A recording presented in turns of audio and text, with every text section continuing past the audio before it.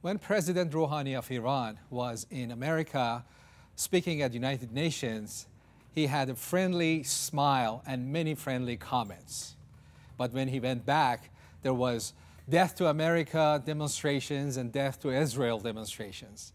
You didn't hear him talk about Israel when he was in the US, but back in June when he was elected, he mentioned and he said this: Israel is an old wound that needs to be removed.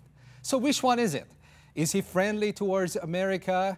Is he friendly towards Israel? Or is it death to America and death to Israel? One thing I want to share with you, you have to distinguish between what's going inside Iran and what Iran wants to show to the outside world.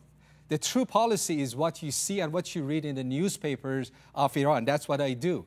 And you see that the policy of Iran towards US, towards the nuclear program, and towards Israel has not changed. The policy has not changed, but the implementation of that policy has changed.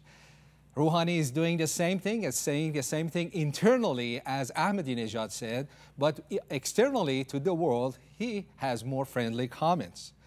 There is no real change of policy in Iran towards the nuclear program, towards Israel or US. But let me show you this. What Iran Alive is doing is making a real change in the hearts of people of Iran. That's everlasting change. What we are doing is change the hearts of the people and teaching them that to stop hating and to start loving.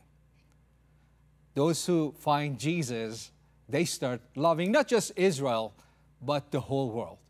And that's exactly what God does.